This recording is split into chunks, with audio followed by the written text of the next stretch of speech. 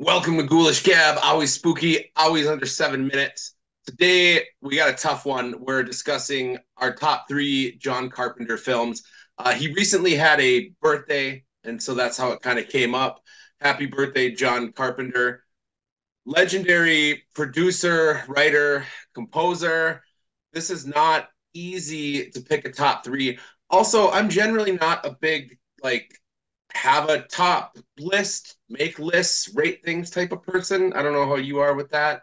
I love it. I'm a big make Okay. lists person.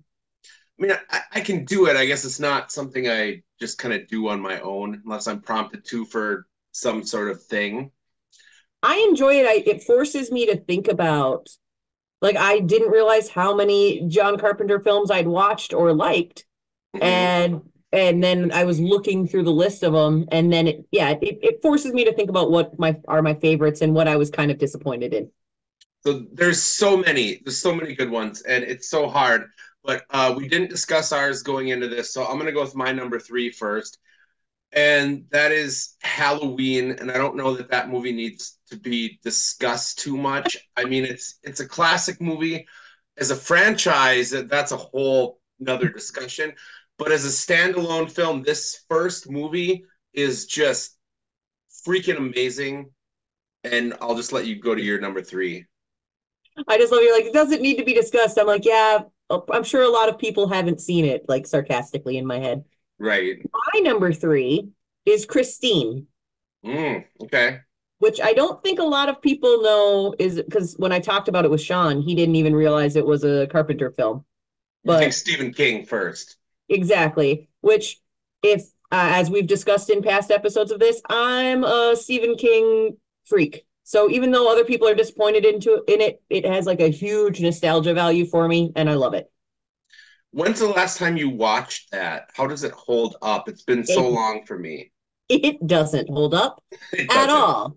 Like with a lot of the conversations and the content. Like I said, it's pure nostalgia for why I love it. But even like I watched it again like 3 years ago, and when I did, Mhm. I was like, "Yee," but I still enjoyed watching it. Okay, that's fair. All right, now my number two is going to be Escape from New York. And this is probably not super expected. Because when you think about all these movies, I have a thing for post-apocalyptic type movies when they're done well, and this is probably one of the best. But this freaking cast, I mean, you got Kurt Russell, Donald Pleasance, Isaac Hayes, Adrian Barbeau, Ernest Borgnine, Tom Atkins, Harry Dean Stanton, Frank Doubleday. I mean, it's so stacked, and the performances are so good, and I can't leave it out of the top three. I can't. So that was actually what we were discussing earlier. That was the movie that people have recommended to me so many times, and I have never seen it. Okay, I mean it's I know I don't Kurt know Russell's butt it's looks good in awesome. those jeans, I'm sure. Yeah. What do you got but for number two? I've got The Thing Okay. because The Thing creeps me the fuck out to this day. Hmm. The storyline, the like uneasy anxiety of not knowing who you can trust, combined with the actual practical effects that they put in there and the total isolation of everything. I think it's a damn near perfect movie. Oh, it absolutely. I mean, it is a masterpiece, honestly, and it holds up so well to today.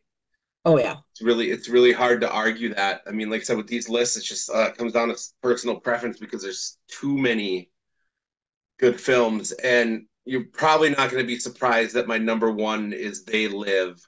They Um, Live, my number one too. okay, I mean, it's an all-time favorite of mine. I mean, the themes of the subliminal messages you have to fit into the status quo, just to, and then the supernatural alien aspect of it too. Plus, I mean, the performances of Roddy Piper, surprisingly, Keith David, they're both just great, and it's the right amount of camp and just ridiculous shit all combined that it works out so perfect for me. And as a wrestling fan, you gotta love Roddy Piper, obviously. He does a very good job, better than people expected. And I think this is one of these movies that people don't realize has been referenced in as much pop culture as it has. Like it's a huge thing for so many people. There's that Banksy artwork that's based on it. That's been Obey. done. Yep, Obey. And there's I don't know the how many people have heard the kick ass and chew bubblegum and I'm all out of bubblegum quote. Yeah. Oh yeah. But there's so many people that have referenced it because they're referencing other things and they've never even seen They Live. If you haven't seen They Live, you need to see They Live. You have to. My door just opened. It's a ghost. It's clearly a ghost, not my dog. But like, I mean, think of all the movies that you had to leave off this list, though.